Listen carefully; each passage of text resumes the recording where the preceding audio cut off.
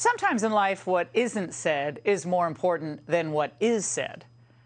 And if you ever thought conservatives' complaints about the GOP establishment were all overblown, well, the past day should have disabused you of that notion. 27 hours after we first learned about the FBI's raid of the home of former President Trump, and top Republican leaders in the Senate still kind of seem unsure how to react.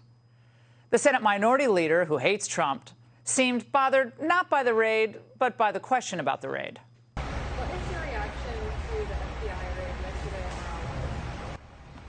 I'm here today to talk about the flood and the recovery from the flood. Then at 7 p.m. tonight, 24 hours after we learned of the raid, and after a barrage of complaints from the conservative base, McConnell finally offered the bare minimum of what should have been said all along. The country deserves a thorough and immediate explanation of what led to the events of Monday. Garland, the Department of Justice, should already have provided answers to the American people and must do so immediately. South Dakota's John Thune, McConnell's de facto deputy, tweeted today about the fun things that are happening at the Sioux Falls Fair. Wyoming's John Barrasso, the chair of the Senate GOP, tweeted another rather mild observation, saying raiding a former president's home is unprecedented. The Justice Department needs to quickly and transparently tell the American people who approved this raid and why it occurred. I mean, no kidding. Now, I like some of these guys personally. They're not all bad people, but the Angle is about the business of saving the country.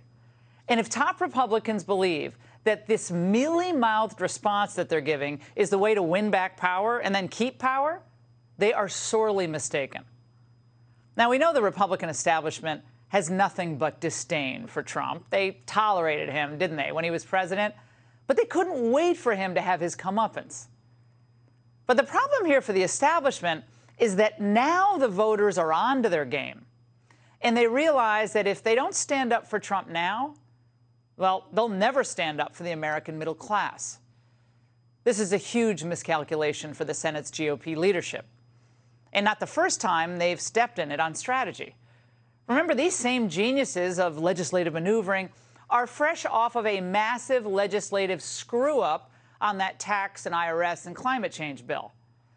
They gave the Democrats a glide path to this week's big win by voting for the Democrats' $1.2 trillion so-called infrastructure bill earlier last year. My staff and I have read it totally.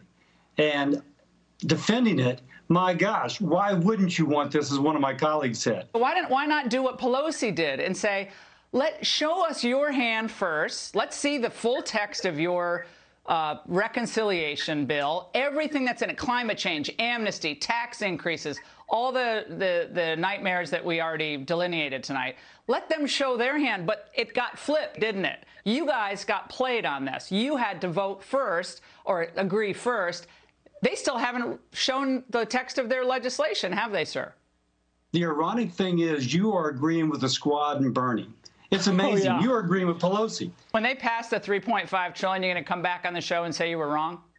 Oh, so and somehow yes I'm responsible, no? Even though we've made it less. No. I'll come back on the show, but even though we've made it less possible, if it still happens, somehow this is to blame. Now, Laura, that logic is specious, and you know that. Well, maybe not the $3.5 trillion, but you get the point. Just as the Angle predicted, these fools gave Biden the cover of a bipartisan victory. And now the Democrats will unleash an 87,000-person army of IRS agents against conservative Americans from every corner of the country. These Republicans set the stage for this nightmare, and they don't have the decency to now state the obvious? The Biden people are exacting revenge against Trump, not for January 6th, but because they're afraid that if he wins in 2024, he'll finally drain the swamp. The swamp that the bipartisan cabal has been happy to luxuriate in for decades. Well, my friends, those days are coming to an end. Hey, Sean Hannity here. Hey, click here to subscribe to Fox News YouTube page and catch our hottest interviews and most compelling analysis. You will not get it anywhere else.